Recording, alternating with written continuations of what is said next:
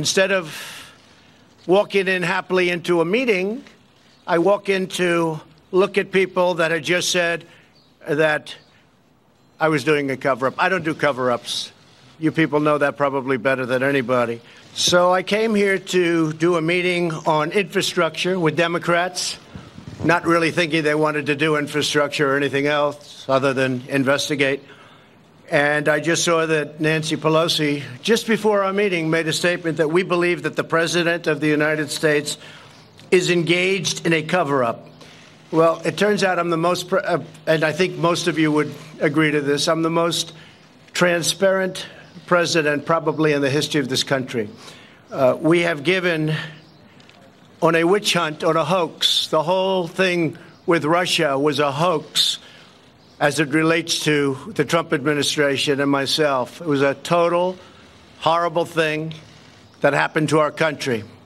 It hurt us in so many ways. Despite that, we're setting records with the economy, with jobs, with the most people employed today that we've ever had in the history of our country. We have the best unemployment numbers that we've had in the history of our country, in some cases 51 years, but generally in the history of our country. Companies are moving back in. Things are going well. And I said, let's have the meeting on infrastructure. We'll get that done easily. That's one of the easy ones. And instead of walking in happily into a meeting, I walk in to look at people that had just said that I was doing a cover-up. I don't do cover-ups. You people know that probably better than anybody. And I was just looking at a list of some of the things that we just did. More than 2,500 subpoenas qualified for. And I let everybody talk. I let the White House counsel speak for 30 hours. 30 hours. I have 19 special counsel lawyers, 40 FBI agents. I said, open it all up. Let them have whatever they want. Nearly 500 search warrants. Think of that, a search warrant. Did you ever see a search warrant before? Neither did I. This was over 500 search warrants. And of the 19 people that were heading up this investigation, or whatever you want to call it, with Bob Mueller, they were contributors to the Democrat Party, most of them, and to Hillary Clinton. They hated President Trump. They hated him with a passion. They went to her big party after the election that turned out to be a wake. Not a party, it was a wake. And they were very angry. These are the people that after 2 years and $40 million or $35 million, it'll end up being a lot more than that by the time all the bills are paid. This is what happened. No collusion, no obstruction, no nothing. They issued 50 orders authorizing use of pen registers. Think of that, though. 500 witnesses. And then I have Nancy Pelosi go out and say that the President of the United States engaged in a cover-up. Now, we've had a House investigation. We have Senate investigations. We have investigations like nobody's ever had before, and we did nothing wrong. They would have loved to have said we colluded. They would have loved it. These people were out to get us. The Republican Party and President Trump. They were out to get us. This was a one-sided, horrible thing. The bottom line is they said there's no collusion with Russia.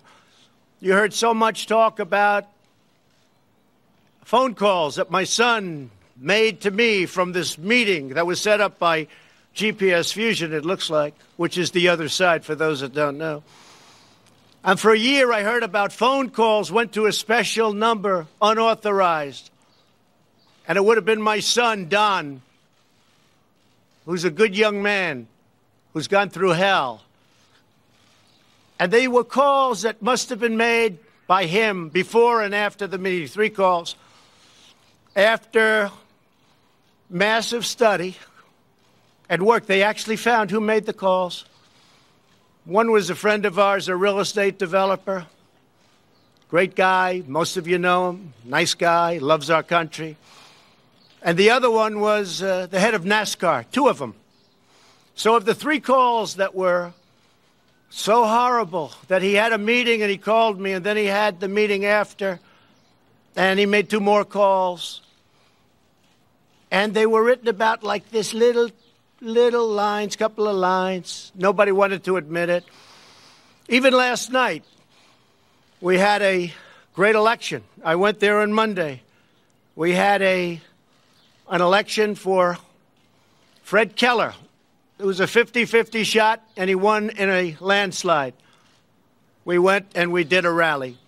Hardly mentioned today, and yet if he lost, it would have been the biggest story in the country, even bigger than this witch hunt stuff that you guys keep writing about. So here's the bottom line. There was no collusion. There was no obstruction. We've been doing this since I've been president, and actually, the crime was committed on the other side. We'll see how that all turns out. I hope it turns out well, but to my way of thinking, and I know a lot of you agree with me, the crime was committed on the other side. This whole thing was a takedown attempt at the President of the United States. And honestly, you ought to be ashamed of yourselves for the way you report it so dishonestly. Not all of you, but many of you. The way you report it. So I've said from the beginning, right from the beginning, that you probably can't go down two tracks. You can go down the investigation track, and you can go down the investment track, or the track of let's get things done for the American people. I love the American people. Drug prices are coming down, first time in 51 years because of my administration, but we can get them down way lower working with the Democrats. We can solve the problem on the border in 15 minutes if the Democrats would give us a few votes. So I just wanted to let you know that I walked into the room and I told Senator Schumer, Speaker Pelosi, I want to do infrastructure. I want to do it more than you want to do it.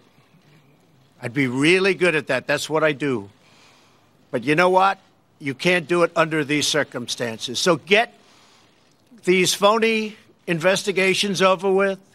The Wall Street Journal just wrote today, just a little while ago I saw it. Mr. Mueller wasn't obstructed in any way.